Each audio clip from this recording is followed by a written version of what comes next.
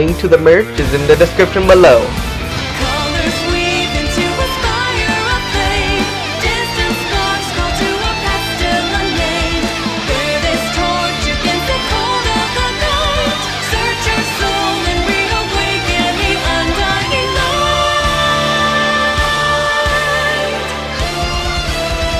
Alola, I'm DrGoldPrimvally, and I have just watched the Detective Pikachu movie.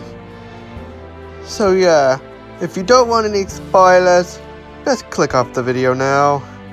And the background video used is from Game Explain from the Detective Pikachu gameplay. So I'll leave a link in the description to the video in question. And anyways, let's get started.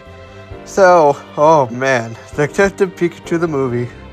The best moment would have to, it was so plot twisting, like, who knew that?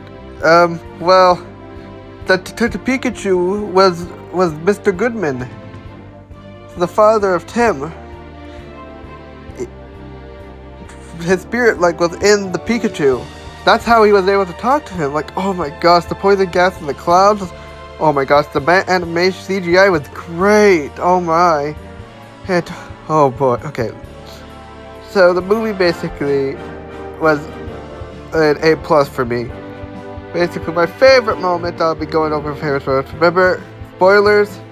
If you don't want to hear any spoilers on the Detective Pikachu movie, click off the video. Anyways, the first scene I liked was how actually, apparently, the mayor was pretending to be the good guy, and he was saying how his son is bad. But near the end of the movie, it was the other way around. The mayor was actually the bad guy, and his son was evil. He was nice, kind. And oh man, the best scene I would have to say is how the mayor was able to take over the Pokemon. Oh man. We combine the humans and Pokemon together. Oh man, and how the mayor actually connected himself to Mewtwo and took control over his entire body. And the cool fighting scenes with Mewtwo and Pikachu. Oh man, that was so good. Oh man, especially to the end.